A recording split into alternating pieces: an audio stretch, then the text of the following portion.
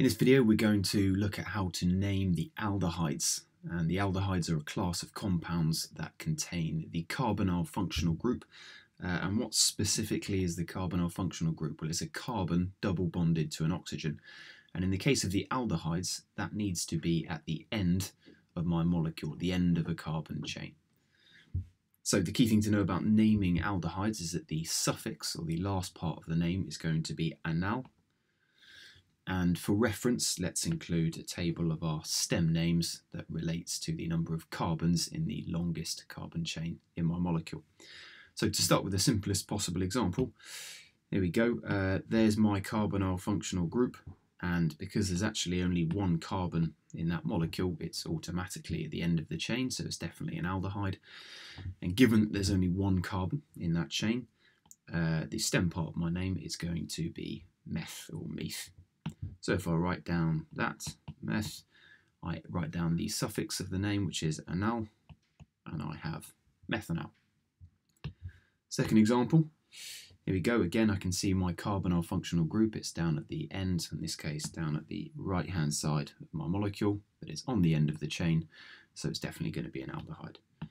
So let's count the number of carbons in my main chain. I've got 2 carbons, so the stem part of my name is going to be eth or eth.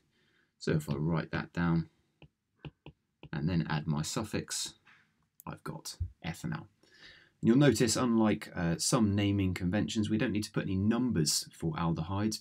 Why don't we put any numbers? Well, given that my carbonyl functional group is always at the end of the chain, it's always going to be on the first carbon.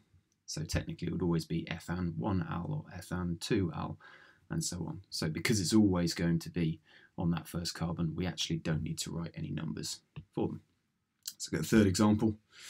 Here we go. I've drawn it the other way around. So my carbonyl functional group is on the left hand side. It doesn't matter. That's still going to be labelled as my first carbon. So how many carbons have I got this time? 1, 2, 3, 4 carbons. That means the stem part of my name is going to be bute. So again, I'm going to write that stem name and now on the end, and I've got butanal. Fourth example. Okay, we've got something slightly different here. Let's first of all find my longest carbon chain, which should include my functional group. So if I start there, there's carbon 1, 2, 3. I could also label that carbon number 3. That's still 3 carbons in a row, but let's keep it simple for now and choose those 3 in a straight line. So because there's 3 carbons in my main chain, this stem part of the name is going to be prop. So I can write that down. Again, the suffix, the end of the name, is going to be anal. And then what's the extra bit we need to take into account here? Well, on the second carbon, let's just label those carbons so we're absolutely clear.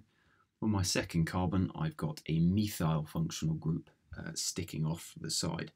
So to add detail to my name, I'm going to have to put 2-methyl propanal. And that takes into account my substituent group there, the methyl as well. Final example, a little bit more complicated.